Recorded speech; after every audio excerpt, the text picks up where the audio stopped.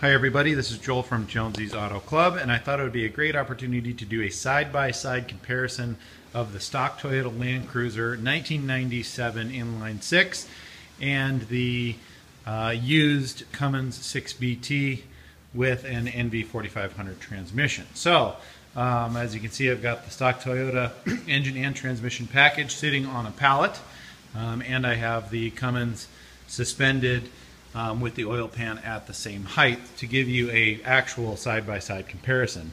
And surprisingly, the similarities are pretty staggering. So to give you a good perspective here, I've got the Cummins set pretty much the same spot on the back of the engine, and you can see up front Cummins is just a little bit longer, but not significantly. The air conditioning pumps are on the same side of the engine. One's low, one's high. There's the turbo inlet.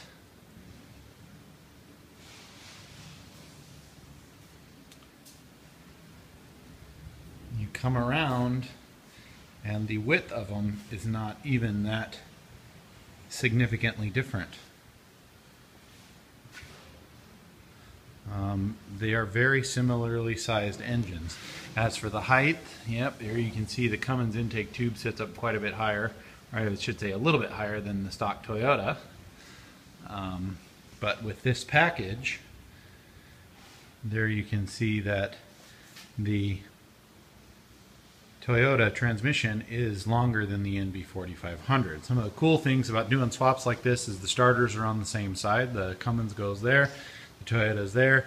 The power steering pump is also on the driver's side, as well as all the fuel, which is standardized same on the Cummins.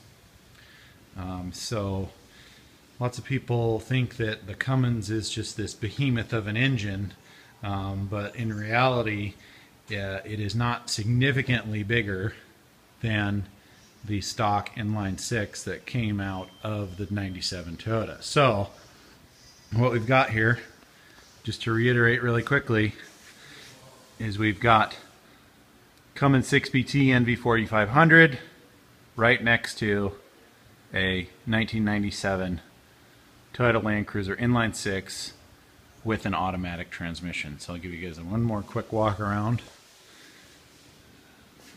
Hopefully give you some good perspective so you can see. And they're pretty well lined up.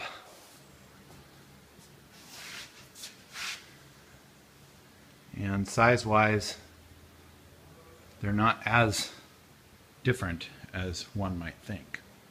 Weight-wise, another story. The Cummins weighs about 1,200 pounds, and I would say that the Toyota is probably about 700, 800 pounds equipped the way that it is. So weight is definitely something you have to factor in, but size is not necessarily an issue. Next step is going to be to get the Cummins installed into the chassis, get all of our clutch linkages hooked up, and start going through another conversion. Don't forget to subscribe to the YouTube channel and post your comments. Thank you.